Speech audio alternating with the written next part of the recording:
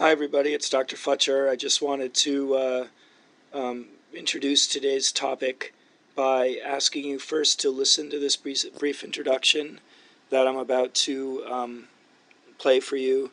And then when you're done, if you could jot down responses to the questions that I ask in the presentation. They include list 3 possible ways that you have heard you can catch a common cold.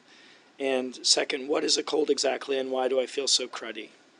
So we're going to play this video, and then you can listen. Hey everybody, it's Dr. Fletcher. How are you? I just wanted to let you know I've got a little bit of a cold. As you can tell, it's affecting my voice. And actually, I wanted to get your help.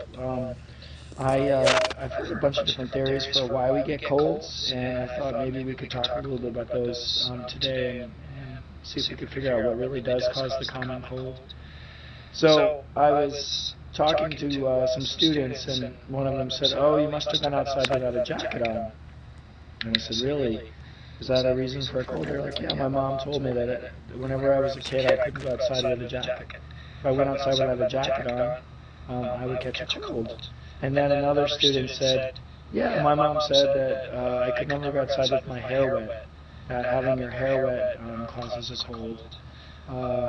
And other people just said being outside in general when it's cold out gives you a higher likelihood of catching a cold. So it kind of puzzles me because I had heard those things before, but you know, sometimes people say things based on common sense, not based on science. And so I thought maybe we could explore today what our beliefs are around what we've heard about what causes a common cold, and then see if we could do some research and figure it out. So what I'd like you to do, if you can, is in the space below, I'd like you to write 3 or 4 common ways that you've heard that you can catch a common cold.